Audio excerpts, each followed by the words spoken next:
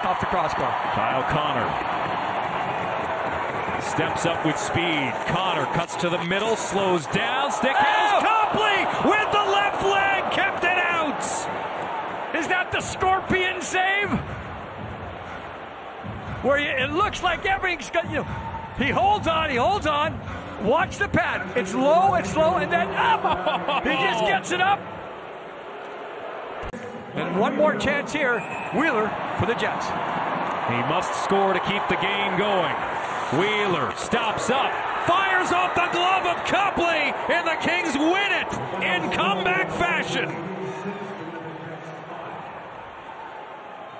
Fast and then slow and then quick hands, and Pheonix Copley gets his glove out in the modern day position where, again, glove is covering space, and Wheeler tries to get it into the elbow portion. He does not.